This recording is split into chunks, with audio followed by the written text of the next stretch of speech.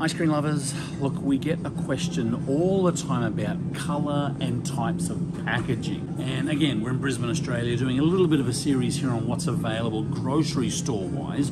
The good people down here at the IGA, Independent Grocers of Australia, in Mount Cotton, Queensland, have allowed us open access, all stages open, no holes barred into their ice cream cases. And one of the things that you'll see as you kind of walk up and down here, now again, this is grocery store ice cream, but it also applies to how your ice cream is perceived in your store, is the color and the type of packaging. And it's quite evident when you walk alongside a lot of these pint containers to have a look at the different colors and the different concepts of packaging. And as you kind of have a look back and forward here at the pint aisle, are a couple of things that kind of jump out to me at least.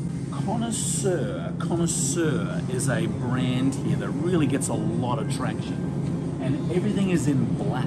Black is a perception of kind of quality, it's high end, it stands out. All of the logos and the images really pop on a black package. Looks really, really good. They do this in all of their pints and their quarts. They also do it over here in their popsicle section as well. Look at all of these pints here. You'll kind of see that, again, really stands out, and that image or the feeling of quality and luxury really stands out when it comes to the black packaging. Lick is a relatively new brand out here in Australia. They've gone for more of the kind of cardboard, opaque look to it.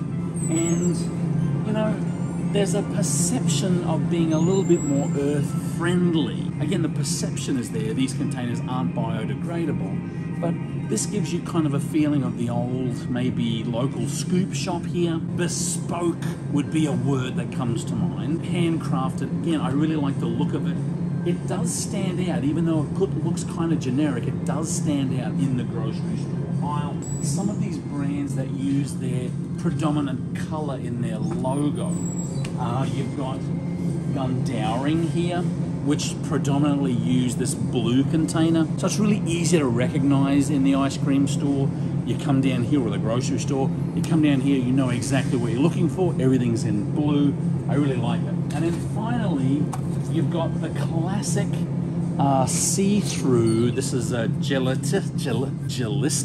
It is basically, it almost just looks like a mason jar. This is plastic, it's not glass. But again, the idea is that it looks a little bit more high-end, a little bit more quality, and you can kind of see what you're getting with a lot of these different products, particularly when you look at some of these ones that are highly variegated. So here you've got your peanut butter and chocolate and caramel swirl. Just look at that swirlity swirl action. Again, you've got to look at what kind of talks to you and your brand. But I will tell you that customers certainly make decisions based on packaging and what products look like, whether they're visible, whether they're not, whether they're connecting with your kind of brand. So keep that in mind. I'm interested in what you are doing with your pint containers and what color you're kind of leaning to and why you did it. We'd love to hear about that on the comments down below. While you're down there, click on subscribe. We'd love to have you in our community of people that we kind of talk to nearly every day on this YouTube channel. As we always say, well, we don't always say it. Look, go to scoopschool.com. Everything is there. We kind of talk about all of this and much, much more in our courses. But look, as we do always say at the end of our videos, keep on scooping. See you in the next video.